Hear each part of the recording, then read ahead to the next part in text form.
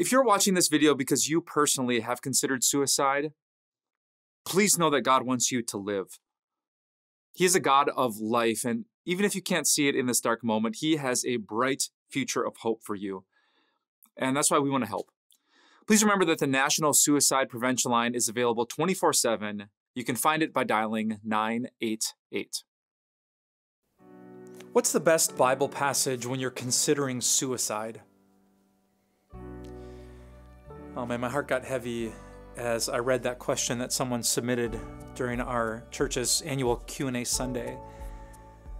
They said that they repeatedly battle that thought of harming themselves. What's a good passage? What's the best passage to turn to?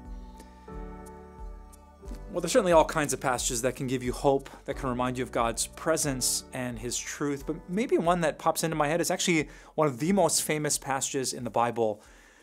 I would say it's famous because of the hope that it gives. And I would also say that it's perfect for this situation because of the context in which it was spoken. Famous passage comes from Jeremiah chapter 29, verse 11. Here's what it says. "For I know the plans I have for you, declares the Lord. Plans to prosper you and not to harm you. Plans to give you hope and a future." Isn't that beautiful? Like God is declaring, this is official and authoritative. God says, "For I know the plans I have for you."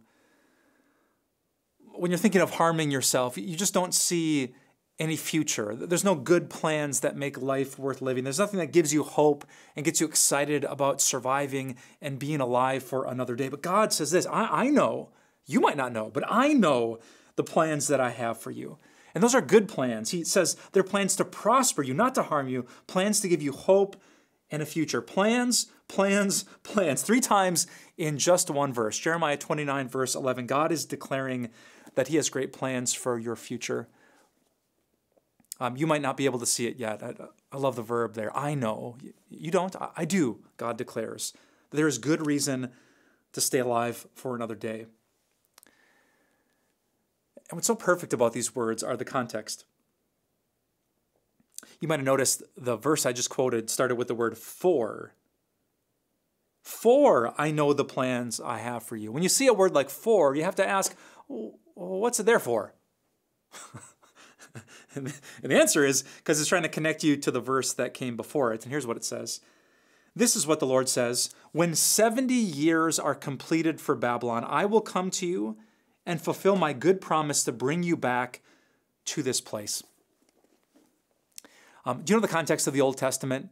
God's people had been rebellious in Israel until God had taken them into exile all the way to a distant land called Babylon.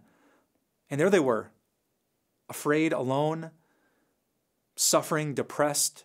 They had lost hope. They were taken from their homes. They were in a really dark spot, and it wasn't going to be over by tomorrow. 70 years would pass until the people of Israel would head back home. That might have seemed like a reason to end their own lives or to give up all hope, to not think that anything good could possibly happen. But God said, For I know the plans I have for you." Even when you're so far from where you want to be, even when you feel like you've lost so much of what you used to have, that's the context. These people were sitting in their depression and suffering, and God showed up with one of the Bible's best promises. So I want you to know, if you're thinking of ending your life, God loves you so much. God has plans for tomorrow. If He didn't, He would have called you home already. God wants you to value life, including your own. You might not know it and you might not see it, but God speaks to people just like you, just like He did right here. And He says these words, "For I know the plans I have for you. Plans to prosper you, not to harm you. Plans to give you hope and a future." Believe it, repeat it, remind yourself of it.